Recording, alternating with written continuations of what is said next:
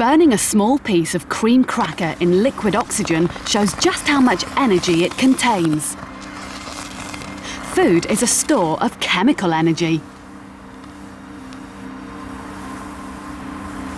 It's because it's in contact with pure oxygen that this piece of food burns so completely.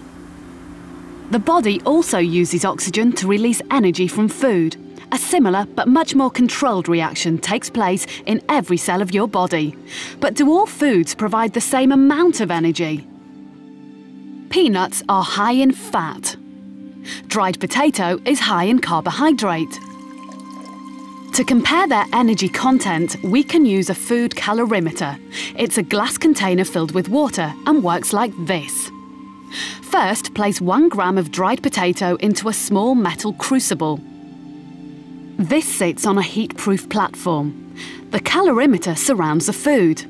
At this point, the water inside is at a temperature of 21 Celsius. A small ignition coil gets hot enough to ignite the potato, and a flow of oxygen into the space around the food keeps it burning. The hot gases produced rise through the copper coil and heat the water. 1 gram of potato causes the water to rise from 21 to 25 Celsius.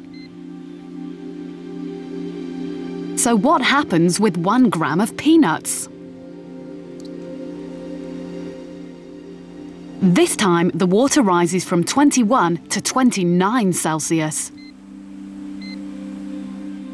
This rise in temperature means that peanuts contain 20 kilojoules per gram, while dried potato contains 10 kilojoules per gram.